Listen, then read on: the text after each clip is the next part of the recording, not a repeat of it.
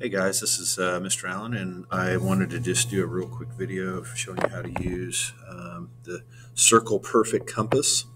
I just feel like some students struggle with this. Right now it's in the closed position, so all you do is you unloosen this nut right here, and then you slide the pointer end.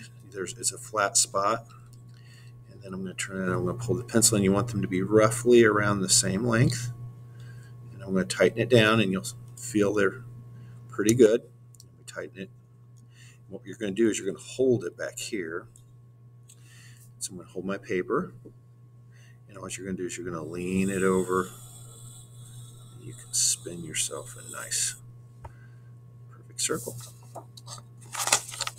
Then when you're done with it, you just loosen it back up.